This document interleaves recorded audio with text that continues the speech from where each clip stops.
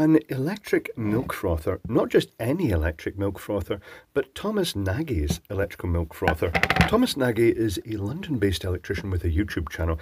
I shall put a link down below. The idea of this is that you put it onto this connector base and you put your milk in, and it's got that little stirrer blade and it's got a heater, and it will do various things. I think it's just either mixing it or heating it. Yeah, it's got the option of mixing or heating. However, this one doesn't do either. I've checked the fuse. The fuse is fine. When this is placed on here and the button is pressed, nothing happens. It's dead. Let's open up and see what's inside. First suspect here is usually liquid ingress, particularly when you see the inside of this and it looks a bit skanky. Let's get a suitable screwdriver and start popping the screws out and see what's inside. Water ingress into electronics, it's just one of those things, particularly when I think there may be a little seal for the actual stirrer inside. Is this going to come off? Is this going to come off? Maybe not. The screws are spinning. I wonder if they're into something else here. It might be that it actually holds the pot at the other end in as well. I don't think so though. I think we may have to spudge this a little bit. It might be gummed up with a creamy goo from the milk. Let's see if we can get this into here. Uh-oh.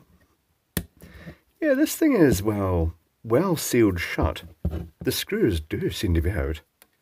I may have to pause momentarily while I try and get this off. It does seem really well stuck in. Now, tell you what, one moment please. And continuing on, that is a very tight fit. It wicks moisture in. It's a bit rusty inside, and there's very much signs of the green crusties on the circuit board in here. So what's next? How do I get this out further? Do I have to take the motor out? The circuit board looks as though it may actually be clamped onto the motor assembly. So let's see if we can get the motor out. So I shall just basically remove every screw I can find here. If I can get access to them all. This is not accessible. It's possibly, I wonder how it's assembled, what sort of order. I could unplug things. I could do things like unplug the transformer. That would make a little bit more room. Where is the next screw? There's another screw under here. I'm just fumbling around in the dark here. Hold on, one moment. Ooh, that's a very rusty screw. Is this going to liberate it?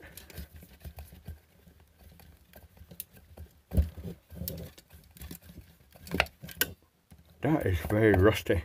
Excuse me, I got a torch in my mouth. Is that going to liberate it? Yes, it kind of feels looser. Oh, I just squashed that little component.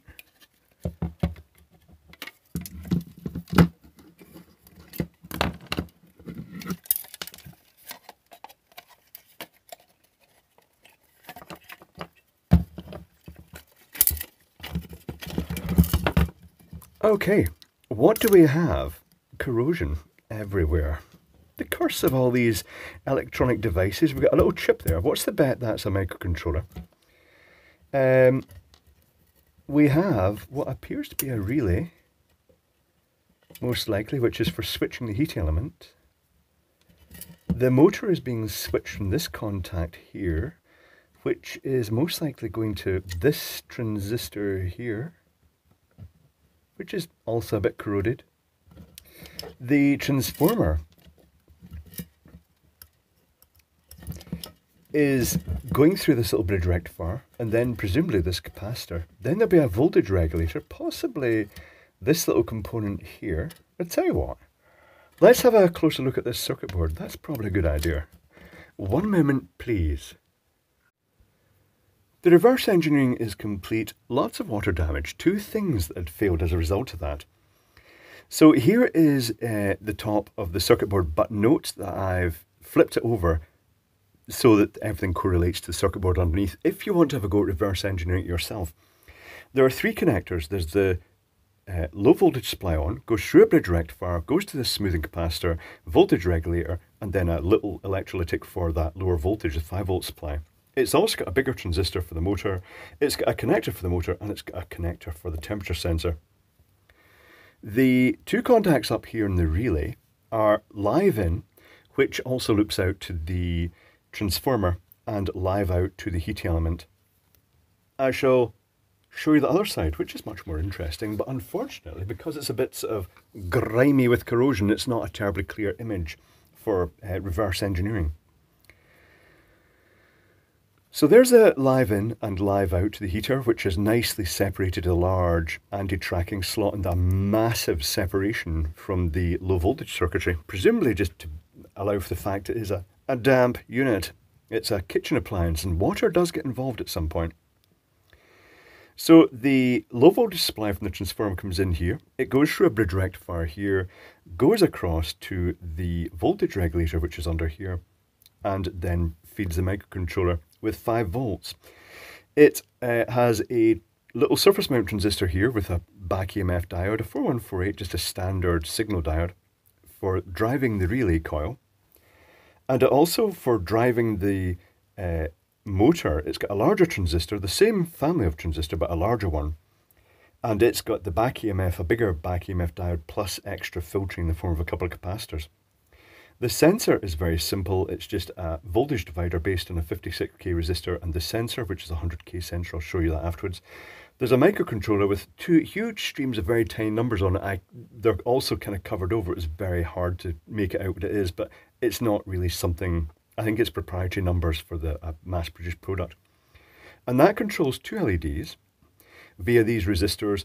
It takes an input from one switch, it monitors the voltage across that thermistor, and then it can control this relay here by this transistor, and then it can also switch the motor on with this transistor. Let's bring in the schematic. Here is the schematic. Let's zoom down a bit to make it bigger. So there's the mains coming in. Say that's live, that's neutral. And here we've got an earth connection as well. It's one of those sit-on bases that makes electrical connection when you sit the thing on it. Very popular here. There's a relay contact switching the heater. I shall just call it heat, for heating the milk. And then it also feeds the primary transformer, which is 240 volt in, 9 volt out. The 9 volt out goes straight into a bridge rectifier and then has a 10k discharge resistor, a standard little filter capacitor, probably 100 nanofarad, and then a 470 microfarad 25 volt capacitor. It then feeds a voltage regulator. It's worth noting that unregulated, roughly 9 volts-ish goes out. It'll be 9 volts plus times 1.41. It will charge that capacitor up to the peak. Also, the voltage will fly up a little bit with no load. There is no regulation. It doesn't really matter. It's for the motor and it's for the relay. They're not too bothered about that. So there's a 10 ohm resistor feeding down to a 5 volt regulator, and then it's got another 2k discharge resistor, a small decoupling capacitor, and then a 22 microfarad 25 volt capacitor. So it's got 9 volt, 5 volt, and 0 volt out. These discharge resistors are because it's got a microcontroller. If you don't have those, the voltage can fall so slowly with the low load of the microcontroller that it can result in the false resetting or unstable resetting if the power gets reinstated again before the voltage is dropped to the point the processor reset completely. It's just something that's easy to add in, and it works very well in making sure that when you turn it off, the voltage in these capacitors will drop quickly and provide a nice clean reset. The 3 supply rails, 9 volts, 5 volts, and 0 volts, go across to the microcontroller board section. The 5 volt feeds the microcontroller directly. The button has a 10k pull-up resistor so that it pulls that input via that 2k resistor up to 5 volts, but when you push the button, it pulls it down to 0 volts. That button had bad contacts, but it's not the only thing that had bad contacts. When I bridged out the button while powering the circuit just from my bench power supply, it started flashing a red LED.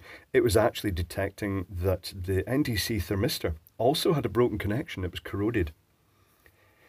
The NDC thermistor forms a potential divider. It's called a 100K NDC thermistor because typically around about room temperature, it will be about 100,000 ohms. Let's test that. Let's put this down to 200K and bring that little sensor in. Notice that it's all been pared back because I had to resolder it, which was hard. I had to apply lots of aggressive flux to get it to mate onto those connections because they were corroded and it soaked up inside the cable.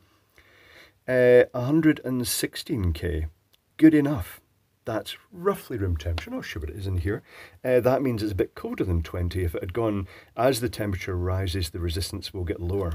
That's the way these type of NDC thermistors work. So this thermistor forms that potential divider, 56K.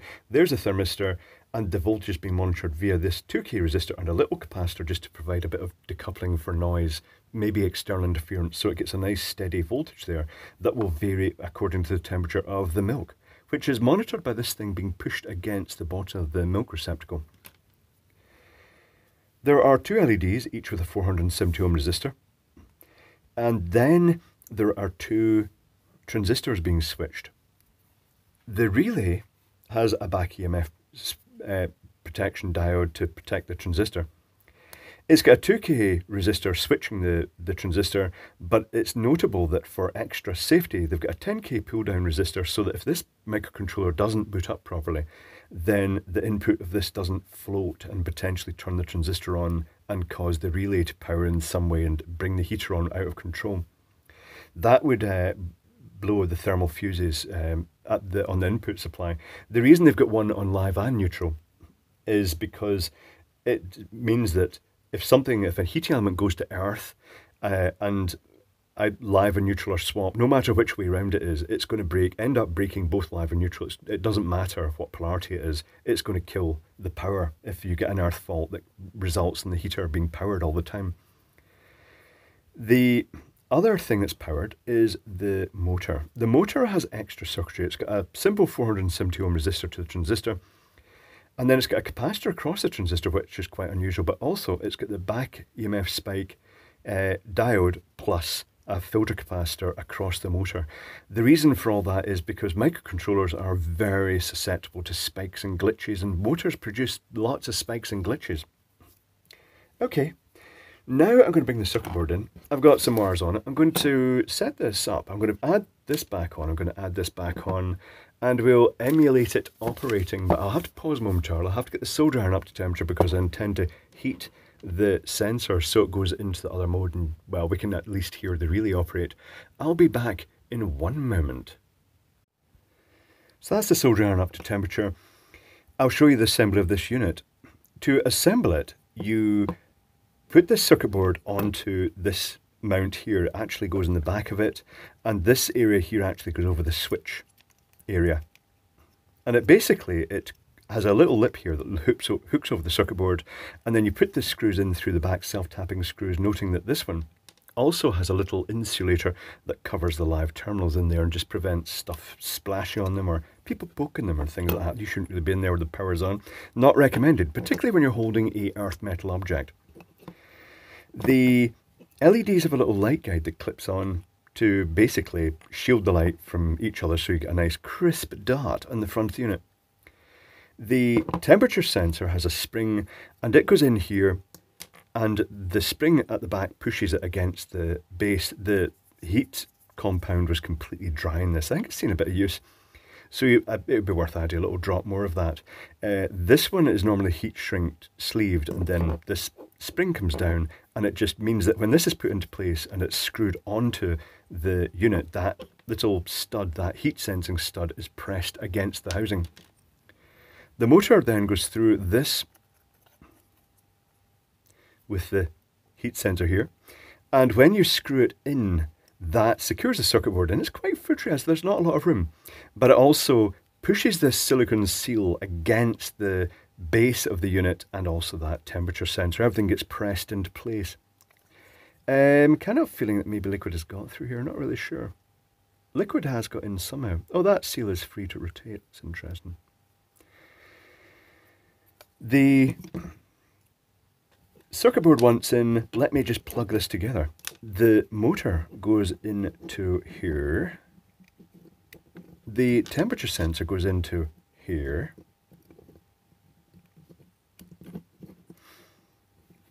And let's power it up. I've got some leads connected with different length wires just to make sure they don't short out against each other.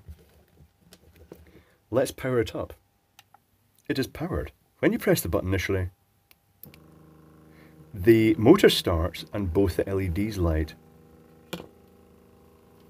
It's now effectively... Oh, the wires just come off that. The wires come off that again because it's actually snapped. That's annoying. Tell you what, I'm just going to fake that then. 1 moment, please. Rightio, I'm going to fake that sensor with the variable resistor here. So it starts off 100k. You press the button. Oh, you know what's worth actually doing here? Oop, I just shorted something. What's actually worth doing here is showing you what happens when it detects that the temperature sensor is open circuit and it's powered up, and you press the button. It does a wee brief self-test. It powers the relay off again. It doesn't happen. When you press the button, it flashes the red LED to show that something is amiss. So the red LED means it's detected a fault. That's good that it can do that. Let's turn the power off because it won't work until the power has been turned off and on again. Let's put this connection here and we'll set the resistor to 100k. So I shall power that back on again. I think this wire touched one of the incoming supply wires. That's not good. Hopefully it wouldn't have wrecked the thing. Push the button. It's running this. The relay has come in to actually heat the milk. It's got both LEDs on. If I then turn this down in increments, at some point you'll hear the relay click. 56k, 47k, 33k, 22k. The relay just clicked out. If I turn it back up again to 100k, does the relay come back in? No, it doesn't. It's going to do one thermal cycle. It's not going to cycle on and off. It just heated it up and that's it. It's not going to do it until it's reset again. Presumably if I turned it off and then on again. Is it going to do it now? Hold on. Yes, it did. Turning it off and on again will restart the cycle. I'm not sure. I guess the motor runs for a certain length of time and then it just cuts off. I guess it wouldn't just run forever. There will be some sort of timer. But that appears to be the issues with it. It was, firstly, the button. Now, incidentally, the button is soldered on the track side of the circuit board. I'll just turn the power supply off to this. To get that off, I actually cut the leads off the button and then desoldered the pins individually and put a new button on. If you're getting spare buttons, it's the one with the button that sticks up about 1mm. You can get packs of these buttons that, you know, quite cheaply on eBay. They're so common that you get a selection pack. The 100k the thermistor, that's annoying. It's got very thin wires and the corrosion has actually crept down the inside there, causing discoloration. You might have to put new wires on it completely. Make sure they're not close to each other so they can't short against each other once they're sleeved. But you might have to trim it way back down to get decent metal to actually solder back onto. But there we go. That is Thomas Nagy's milk frother. The problem was the usual problem, water ingress. It would have been nice if they put a conformal coating in the circuit board, but they're not really interested in that because, well, it will work for a certain length of time, then you can buy a new one, is probably their policy here. But there we go. Interesting and logical circuit board, just a standard little 8-pin microcontroller with the same pin out as typical PICs and other things. A little relay for switching the heater, which isn't going to be hugely powerful. It's quite a small unit, probably just 100 or so watts. I'm not sure what the power rating of it is. Here's the base for it. What does it say? 500 watts. Okay, that's quite a high power, but you know, it's only about 2 amps. So that relay is just a cheap little relay that is suited to that. And that's it. Just a couple of transistors to switch a little low voltage motor to keep things, well, because low voltage is just safer for the liquid filled machines. The only thing that are running at full mains voltage is the heater and the transformer that provides power to the motor and the little relay. But there we go. That was interesting. So if you have one of these, they are fixable, but if there's already liquid damage, this thing was covered in corrosion, it was under components, usually by that time it's just better buying another.